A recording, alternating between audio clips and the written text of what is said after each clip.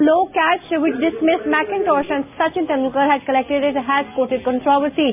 Andy Moles, the coach of New Zealand, said that the catch, it could have been referred to the third umpire. He is disappointed that it wasn't referred to the third umpire.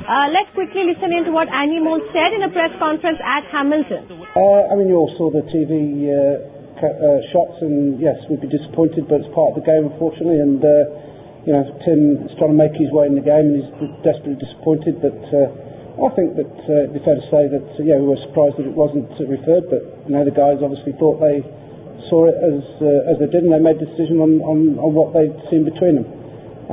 It's disappointing, but they gave a decision, they saw it, and we get on with the game.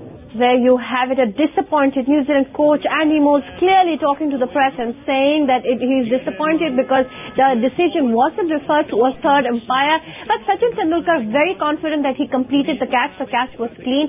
He said that there was no need for it to be have referred to the third umpire. Let's listen to what Master Blaster said in the press conference.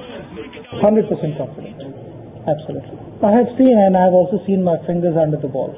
I thought if the umpires were in doubt, they would have definitely called for the third umpire. So I thought sometimes, on camera it looks different, but I was pretty much confident. Otherwise, I wouldn't have appealed for it.